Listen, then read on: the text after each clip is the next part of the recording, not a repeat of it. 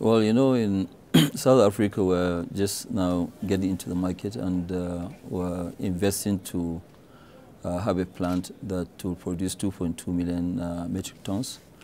The way forward is that, we have a pan-African strategy of which we are now trying to at least invest here in South Africa. We've been at it for the last 2 years. And going forward, definitely I think we'll increase our market share. This is not the only plant that we are going to build. We'll announce more in the future. Okay. Now, in terms of the market share in South Africa, what are you targeting, and how much more are we likely to see in terms of investment here? Well, going forward, I'm sure we will target the maximum market share possible. I mean, it's not really good for me to lay my cards on the table right now. Sure. But, I mean, we'll target a real sizable, percentage of the market. Which means taking on the biggest cement producer in South Africa at the moment, Pretoria Portland Cement. What kind of a strategy do you have to deal with that?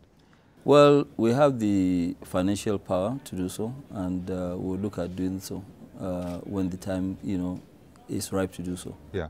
I suppose once you're in South Africa, you have to look at the region as well, Southern Africa. Now, we do know there's a lot of rebuilding going on in Southern Africa. We talk Angola, we talk Zimbabwe rebuilding, we're talking Mozambique rebuilding. Is there a plan to get into those markets in the future? Well, yes, it depends on where we have the opportunity of investing. But right now, we are already going to invest in Zambia. We're going to invest in Tanzania, in Congo, Brazzaville, Ethiopia, and Senegal. But this area, we are going to invest in almost about 4 countries, and we'll finish our investment by 2013, of which Sepako will come first at about 2012. Okay. And how much are you looking to spend in all those regions? Well, we have a total project cost of about 1.7 billion dollars. And that's what we are going to spend, because we are doing them in phases. The first one is actually to increase our capacity in Nigeria from 8 million tons to 20 million, of which we have already done so. I mean, by the next 6 months, we'll add about 6 million tons into the Nigerian market. By third quarter of 2011, we'll be at 20 billion metric tons in Nigeria. What's the plan? What's the overall Africa plan? Well, the overall African plan for now, what we have is that by the year 2015, in Africa, we'll have 46 million metric tons in terms of capacity, which will make us the biggest cement producer in Africa. We are just talking about sub-Saharan Africa. We have not really talked about going to North Africa yet. But as we have the opportunity, we will take those opportunities up. Yeah, that's a serious ramp up of capacity, if I may say so. I mean, how much would you be spending in that whole process, in total? Well, in the whole process, I think we're going to spend, now we've spent already the money in terms of building up to 20 million metric tons. Going forward, I think we have something under $2 billion to spend. Okay, that's across the rest of the continent? Yes. And over what in sub-Saharan Africa? Yeah, in sub-Saharan Africa, because that's really our main market. Okay, and over what length of time are we talking about here? We're talking about, we'll get to 46 million tons by 2015. That's the latest, 2015, and we'll achieve that. Sure, and North Africa? Well, North Africa, we're still looking at opportunities.